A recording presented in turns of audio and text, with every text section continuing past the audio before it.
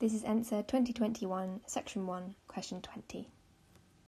So our question is, how many solutions are there to the equation tan x equals 100x in the range minus 360 to 360? Now for these questions, what I like to do is draw the graph we're looking for. So in this case, we have tan x. So what does the graph of tan x look like?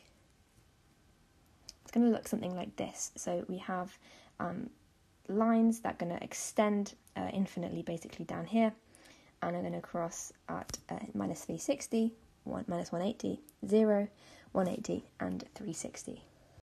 Now this isn't quite the graph we're looking for, because we see tan x equals 100x. So if we're looking for x, we need to divide both sides by 100. So the graph we're actually looking for is tan x over 100. And what does that graph look like? Well, we've not got anything really plus or minus on the end, so we're not going to be moving it up and down or left and right. The graph's going to look something like this, with kind of a bit of a flattened area as it crosses the x-axis. So the crosses are actually still in the same place. And as we're looking for x, we need to look where it crosses the x-axis. And we can see that here you go 1, 2, 3, 4, 5. So there are 5 different solutions to this equation, so our answer is F.